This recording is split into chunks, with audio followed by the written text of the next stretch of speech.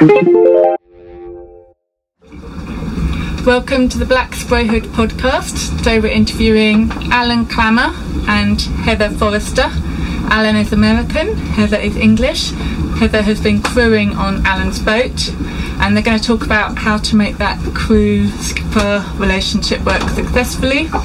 Heather's also going to talk about her experiences campervanning in Europe, and Alan was also a pilot and met President Kennedy. So, Alan, yes. Can you tell us how you and Heather met? Well, we had mutual friends. Heather was, we actually met in a restaurant. She had crossed paths with another woman on yet a third boat named Brickhouse. And we all gathered for dinner one night, and there was Heather. And the first thing she said was she had traveled in her camper van for 3 months throughout Europe. And that really got my attention because it's so similar to cruising. So we had a few meals and we talked and did some trips around the island of Carriacou together, and ultimately I invited her to sail with me for a little while. She's going back to the UK in a few weeks, and so that's what's happened, and here she is, and we're getting on all right. So Heather, what made you decide to say yes to crewing? Well, again, it was just that concept that a motorhome in principle is very similar to a sailing boat or a yacht, in the sense that it's quite a confined area of space. On the motorhome, I have to worry about fuel to make the van go, which you have to do on the boat if you're motoring. I have to worry about gas for cooking. Same here. Water. Getting rid of grey waste and black waste is slightly different on a boat, but the principles are exactly the same. So yeah, new experiences, fabulous. So Alan, you normally sail single-handed. Yes. What are the challenges of that, and what benefits has it brought having Heather on board? Well, there are two sides to that. I've been sailing my boat Gypsy for over 3 years, very much alone. I've had a couple of visitors, but I've been alone now for several years, and I rather like getting in touch with myself and living on my own. And yet, now that Heather's visiting for a little while, she's a great help. She picks up tasks and even maneuvering the boat, helping with anchors and mooring, and of course lots of great cooking. So that's been a real plus to have someone capable of helping, and also the companionship is really nice. Heather, why do you think you and Alan have got along so well?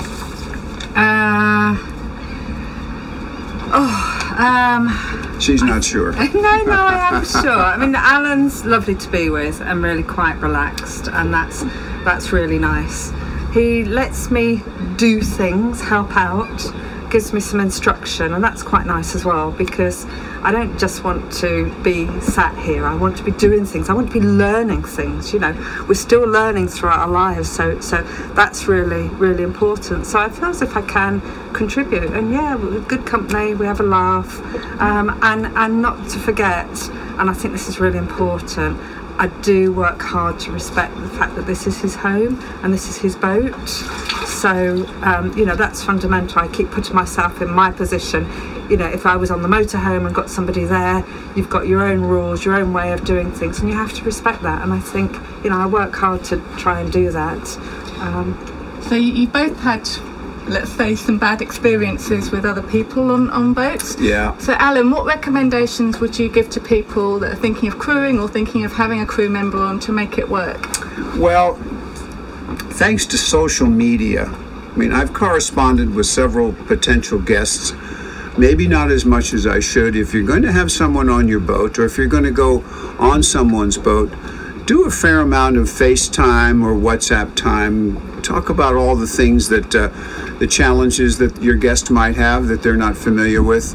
Have a lot of good communication. Now, we didn't have that with Heather because we just met spontaneously in a restaurant. But by and large, get to know someone very well before you have them fly halfway around the world to get on your boat. And for them, they don't want to spend a lot of money and travel halfway around the world to get on some stranger's boat, and they have no idea who this is or what they're socially like to be with. So do your homework. Don't be in a hurry. There are so many websites. If you want to look for cruising mates, there are plenty of them. I've never really used them. I've just spontaneously met people.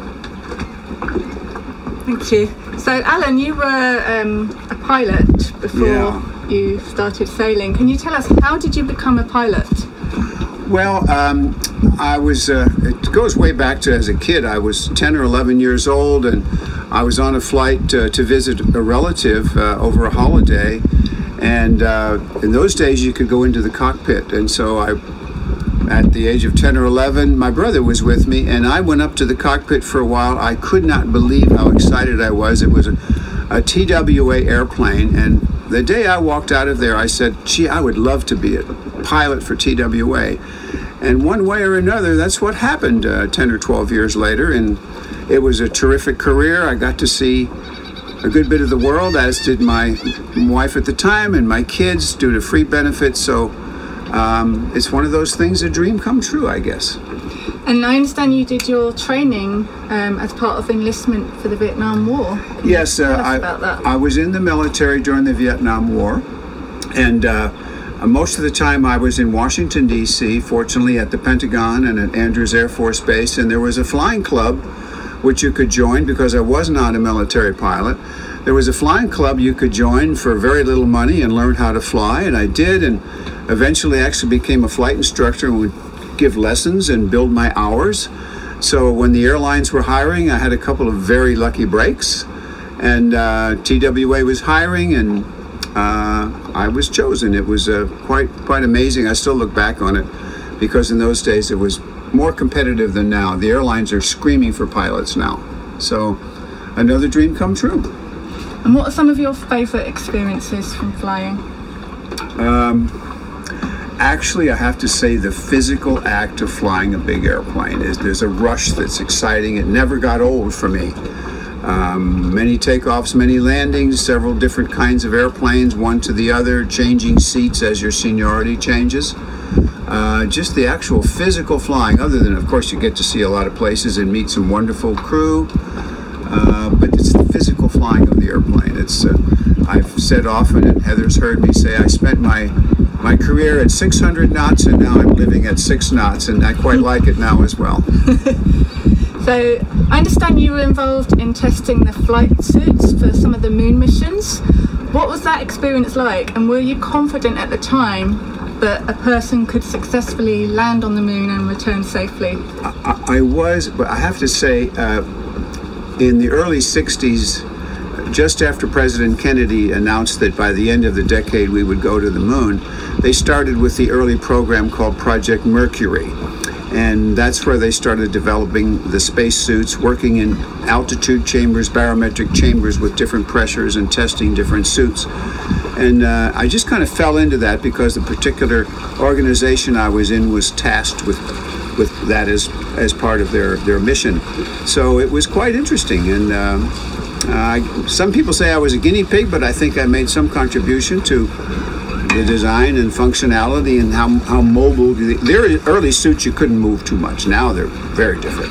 And I understand that you also met President Kennedy the day before he was assassinated. Yeah. What was it like to meet him, and what did it feel like to know that he was killed the next day? Absolutely. He came to a place called Brooks Aerospace Medical Center in San Antonio, Texas, to visit and have a look at the beginning of the space program. And part of that was he did come to our facility and see us in our suits, and then later there was a luncheon, and we spoke very briefly. It was very nice, and of course you could have no idea that he would die the next day, but the next day was November 22nd, 1963. He flew over to Dallas, and the rest is tragic history. And one of those strange things, I would like to have met him under different circumstances, but I saw him one other time, but just briefly. It was fascinating and a charming guy. That's my opinion. I won't get into politics. Well, we actually have a political question, because we were talking last night and you said most people get more conservative as they get older, but you've got more socialist, as you called it. What are the life experiences that have shaped that viewpoint for you? Well, I have to think about how to answer that. particularly in Europe and the developed world, that have socialized medicine, fabulous mass transit, education systems, and socialism is what gives them that. Plenty of people could disagree with me, but I see these examples in other parts of the world. Canada's another example, Australia likely as well. But I think you pay more taxes for sure, but you get something back for those taxes, and they don't have the huge military expenses we do. Such a large proportion of our income and revenue goes to military, and they don't have that issue. So it's admirable to me. And when I hear of people who can get free medical care, they pay into it somehow, of course. And again, the mass transit in Europe is just not to be believed. It puts us to shame in the U.S. So that's, I guess, by example, I've observed systems that I think are working better. And do you think that sailing has helped you to be more socialist? Probably not. I can't think how that would be, other than the people I meet. Yeah, I mean more for like the cruises culture of like help and share advice. And that's a very good point. It is true, and yet I've met some very right-wing conservatives cruising, and sometimes best not to even bring up politics, because you can be having a very nice evening or visit with someone on another boat, and all of a sudden someone starts talking politics, and then things can go sideways quickly. Can I just interject there? Because my experience of travelling is that when you're mixing with transient people, that their views do tend to be more liberal, more open, yes. And they're easier people to kind of communicate with and talk to. They haven't got the hang-ups that, I don't know, people that don't travel have. There is a distinct difference. You're right. And I'm kind of almost sorry to say that, but there is that difference. Yeah. Right. Yeah, I think that's one of the great benefits of travelling. So Heather, you set off on your own in a camper van across Europe for months on end. What influenced you to do that? Well, I've been saying for many years, I ran my own business for 26 years. So you run your own business, you work 24/7. But I always kept saying, I want to travel. So in my 20s, I lived in Bangladesh for 2 years and did voluntary work. And then I lived in Germany for 2 years and had my 2 children. And I was just hungry to learn the culture, different cultures, experience different people and so forth. So, I was learning Italian. It's a bit of a secret, but my daughter-in-law is Italian, and I believe that she will teach my grandson to speak Italian, and I didn't want to be left out of the conversation. So I was learning Italian and thought, jump in the van and go to Italy and see if I can improve, which I didn't at all. but I set off at the end of October in my camper van. Never been overseas with it before. In fact, I'd only had it a year, and that was constrained usage because of COVID and lockdown. And left the UK, went across the Channel, drove down through France, over the Alps, drove into Italy. I knew I wanted to get to Sicily, but I didn't know what route I was going to take or when I was going to be there or quite what. So I just went and did that, drove back, decided I might come home for Christmas, and then Boris Johnson started talking about COVID and maybe lockdown, and it all sounded quite stressful. So I turned around, drove back down partially through Italy, across France, and then spent Christmas in Spain, and then had to come home after about 88 days, so I didn't pass the 90-day Brexit requirement. Yeah, that was it, and it was a good experience. So what were the most special moments of that trip for you? If I said in hindsight,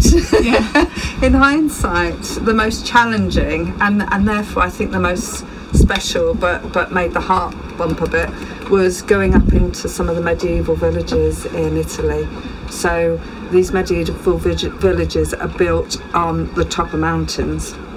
So you're going up there and the roads are really narrow and there are balconies overhanging the roads, and the motorhome is 2.6 metres wide, and these roads are sometimes like 3 metres wide, and then they've got 330-degree bends on them, and how on earth do you get a 6-metre van round that bend? And yeah, I had a few Italian ladies shouting out their windows at me, yeah, go forward, go back in Italian, to get round. And some of it was really stressful, but things like that are the real highlights. They're the challenges. And again, you can relate that to sailing.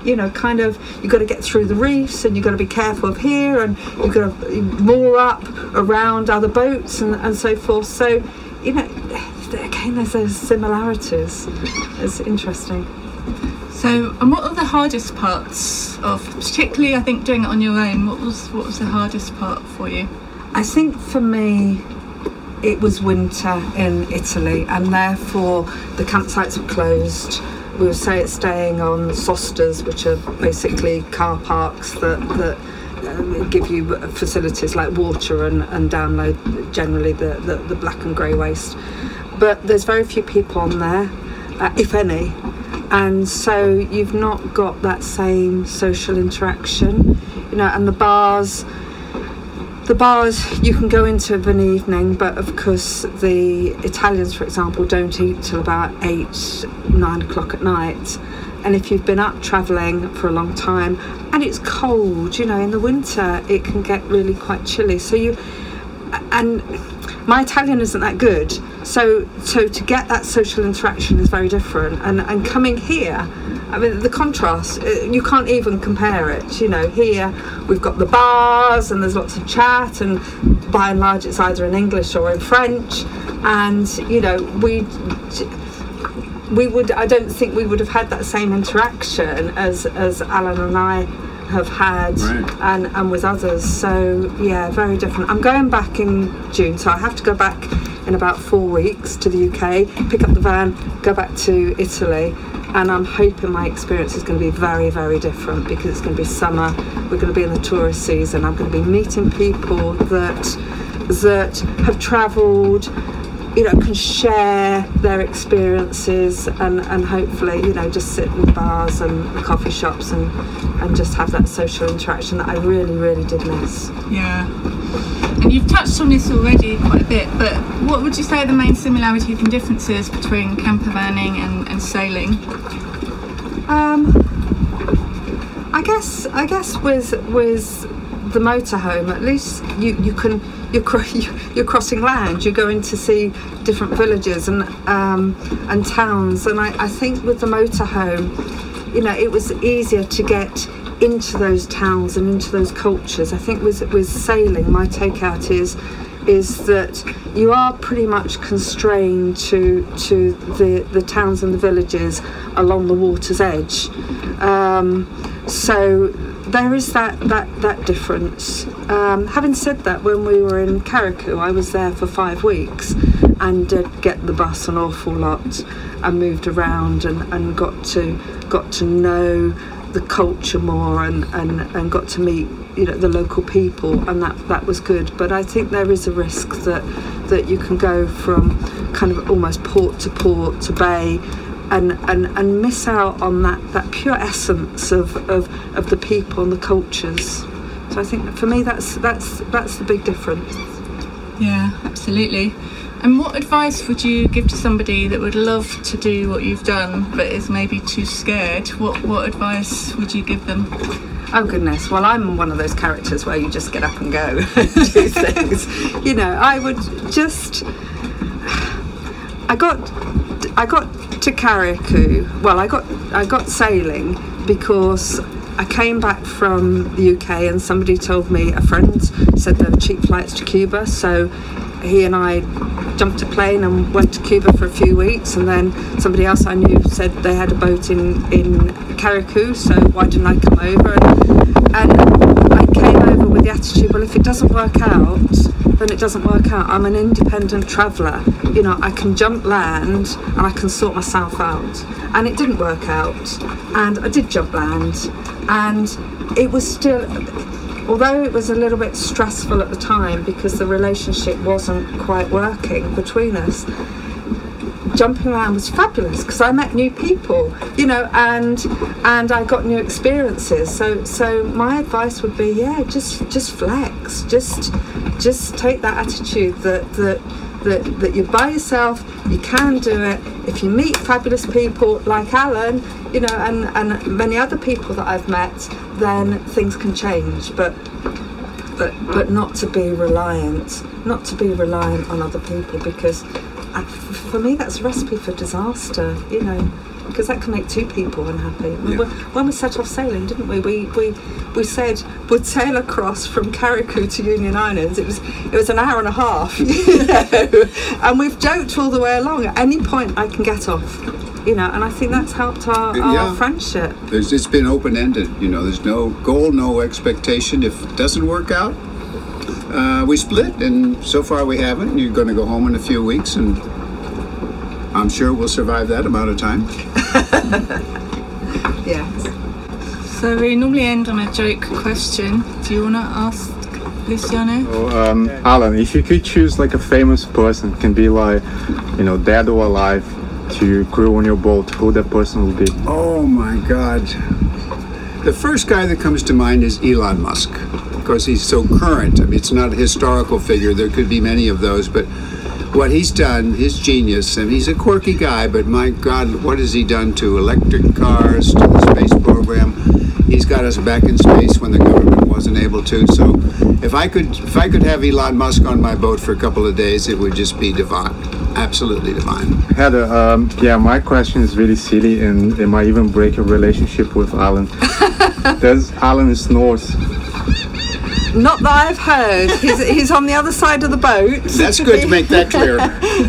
He has slept on the seating here, but I haven't heard him, so all's good. Oh, great. That's the beauty of a catamaran. Heather has her hull and I have my hull, and never the twain has met. All right, thanks very much, Yeah. guys. That was really nice. Thank you. Thank you. Thanks for watching. We'd like to say a massive thank you to Alan and Heather for those insights, and we'll see you in the next episode.